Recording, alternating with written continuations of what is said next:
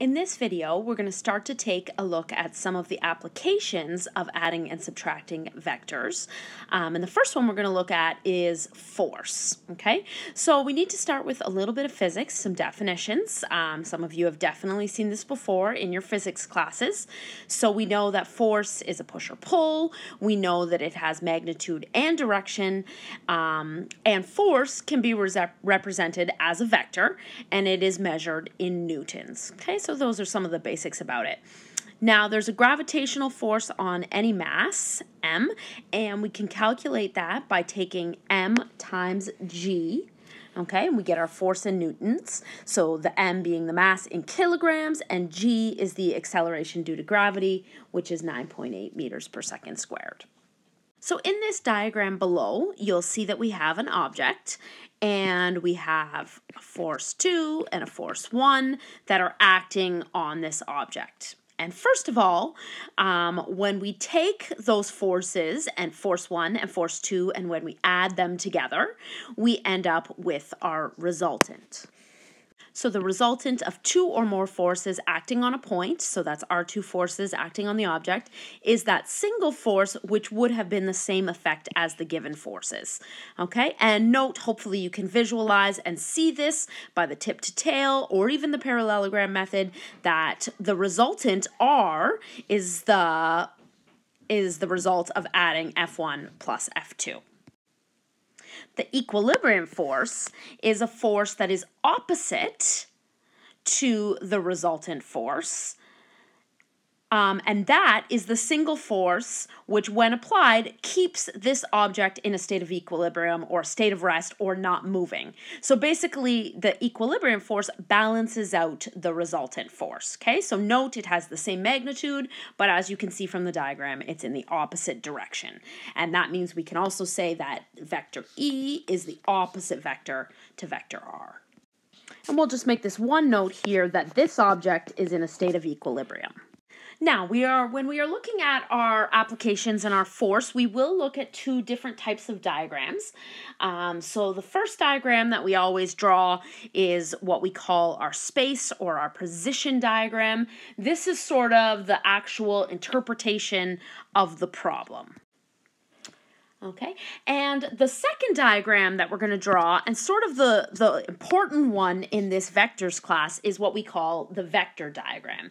And this is what we need to show how to clearly solve the problem and to clearly show the resultant. And you'll notice in this diagram, we've taken all of our forces together to again clearly show the resultant. So to illustrate these ideas, let's take a look at an example. So we have a force of 20 newtons acting west and a force of 10 newtons acting north on a particle or an object. So we're going to find the direction and magnitude of both the resultant and the equilibrium of these two forces. So let's start by drawing a diagram. So here we have our object, and we have a 20 newton force acting west. Okay, so we'll call that force 1. The magnitude of that is 20 newtons.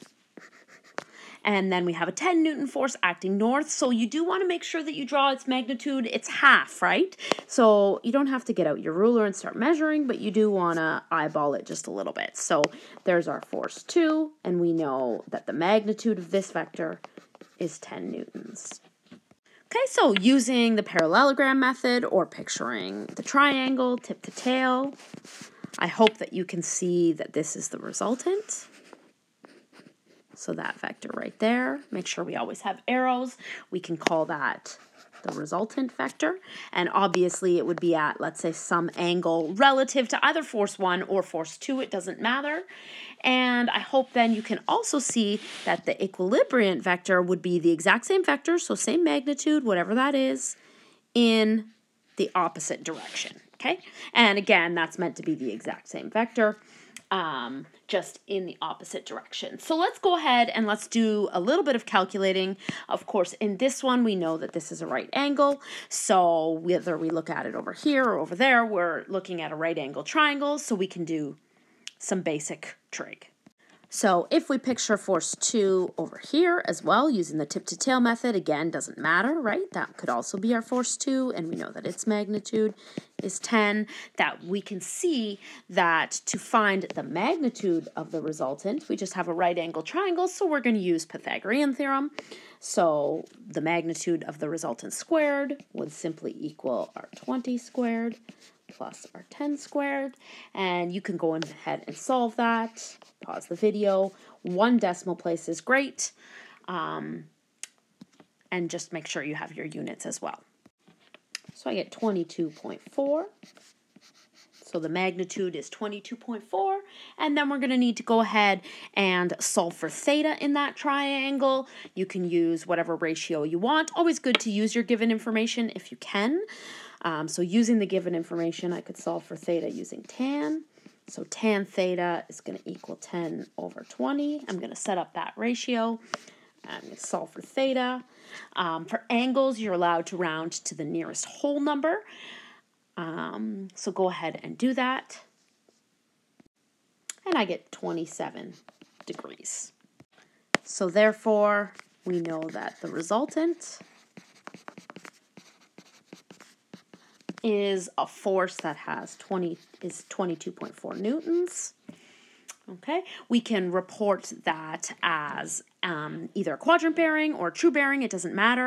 Remember that if this is 27 degrees, then the other angle in there would be 63 degrees. And so because this question was given with north and west, it makes sense to use a quadrant bearing here and to say that the resultant is 22.4 newtons at north 63 degrees west. Okay, and then it will be easy to report on the equilibriant as well. Okay, so looking at our diagram, just hoping you can see the angles there, that means, of course, that this would also be 27 degrees, and this angle in here then would also be 63 degrees. And so therefore, the equilibriant is the same magnitude, 22.4 newtons, at south 63 degrees east, right in the opposite direction. Okay, so let's try one that's a little bit harder here. Just a little bit harder because your calculations, your trig work is going to be a little bit harder. So I'm going to give you a minute to read it, and I want you to go ahead and try and draw the diagram. I would encourage you not to draw it tiny. These questions are easiest when you draw your diagrams large. So pause the video and try to draw a diagram and see if you can find the missing information yourself. Okay, so we'll start with our particle, and we have our force P acting due west, and that has a magnitude of 30. And then we have Q on a bearing of 50 degrees, so if that's set up as north, that would be Q. It has more than double, right? More than double the magnitude, so something like that. We know that this is 50 degrees. This is vector Q. Magnitude of vector Q is 70 newtons. Okay, and we're trying to find the resultant. So again, we can picture vector P up here, or we can be thinking about the parallelogram. And hopefully you can see then this vector right here is the resultant. Okay, so you can look at either of the two triangles, it doesn't matter. I'm going to look at this one right here.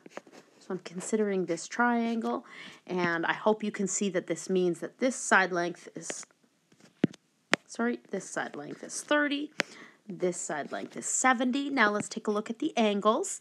Okay, we saw that this one from the beginning here was 50, so that meant that one was 40 degrees. Okay, now you will notice we have a C pattern here. I'm gonna highlight it or draw it sort of in green for you.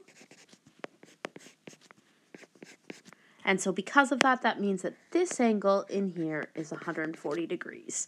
So I have side, angle, side, and I can use the cosine law to solve for the magnitude, for the magnitude of the resultant, which is right up there.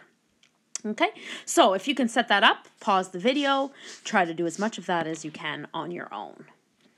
So we have the magnitude of the resultant squared would equal 30 squared plus 70 squared, using the cosine law, of course, minus 2 times 30 times 70 times the cos of 140 degrees. Okay, so that's the key line that you need to show in terms of your plugin. I don't care about any in-between steps at all. You can go straight to the answer from there, rounding all side lengths or all forces or all magnitudes, if you like, to 1 decimal place. So go ahead, punch that in, do whatever you need to see if you can get the right answer, which you should get rounded to 1 decimal place, 95.0 actually. Okay, so the resultant force is 95 newtons. That's what we have so far. And now we need to find an angle. Okay, in order to find that angle, I'm going to put a theta in my triangle. So I'm going to have it be, right here. That's my theta. And looking at the same triangle, I can then set up a sine law to find that. So I would have sine theta over 70 would equal sine of 140, that's the only other angle, over my 95.0. Okay, and I can go ahead and solve for theta there. Again, pause the video, solve, make sure you can get that by yourself. All angles you can round to the nearest degree. And you should get 28 degrees. Okay, so now we just need a conclusion here. So we have the resultant is 95.0 newtons. Okay, picturing where we are right there, we have east 28 degrees north, right? I hope you can see that from that picture. That would be east 28 degrees north. Obviously, that's sort of what we called not proper form, so you would just want to flip that. You would want to say at north 62 degrees east. Or in this case, one of the original ones was given as a bearing, so you could also say or 062 degrees as a true bearing, right? That was a true bearing right there. So your choice in this one, it doesn't matter which one. Okay, so we're going to look at one more type of example together, and those of you who have taken physics, you might have seen this scenario sort of before. We have a sign of mass 5 kilograms. It's suspended from a horizontal ceiling by 2 strings, making angles of 35 and 62 degrees with the ceiling, and we're going to look at calculating the tension in the strings. So we're going to start by drawing that space or position diagram to see what the actual situation is. Okay, so that's my ceiling. I have my object that is hanging, in this case a sign, or my object, and there are 2 strings being attached to the ceiling. Doesn't matter if we draw them to scale. We have string 1, we'll call it tension 1 vector, and we have tension 2 vector. One of them makes an angle of 35 degrees with the ceiling, the other is 62 degrees with the ceiling. Okay, and then of course we also have our force of gravity acting on the object, and that is what will keep it in a state of equilibrium and allow it to stay still. So we'll call that Fg. So a couple things that we just need to remember here. First of all, we can actually calculate the magnitude of Fg by taking the mass times the gravitational constant, so the mass in kilograms, which is 5, times 9.8, and that will give us a force of magnitude for the force of gravity of 49 newtons. Okay, the other thing that we need to consider here and make sure that we understand is that tension 1 vector plus tension 2 vector, so the 2 tensions added together will equal the force of gravity, and that must be true for the sign to stay in a state of equilibrium. Okay, and this was called our space or our position diagram. So now, in order for us to actually solve for the tensions here, we have to redraw this, and we need to draw the actual vector diagram that we're going to use for solving. Okay, so using vector addition, we know that tension 1, so this is our tension 1 vector, Okay, note with the ceiling, it makes an angle of 35 degrees. Then we have our tension 2 vector, and with the ceiling, that makes an angle of 62 degrees. The sum of those two together would be our resultant. Okay, so we'll call that vector R. And we know that actually the magnitude of that resultant must be equal to the magnitude of the force of gravity, right, in order for this to remain in equilibrium. So we know that this magnitude is equal to 49 newtons. Okay, so just doing a little angles work on our diagram here, on our triangle. I hope you can see that because of the Z pattern, that this angle in here is 62 degrees. So actually this whole angle then is 97 degrees. Okay, and that means that we have a corresponding pair, the 97 and the 49. And we can actually find the other angles as well, because we can break this into, it is not a right angle triangle, the whole triangle, but we can break it into two right angle triangles. Like that. And thus we know that this angle down at the bottom here would be 55 degrees, because all the angles in a triangle have to add to 180.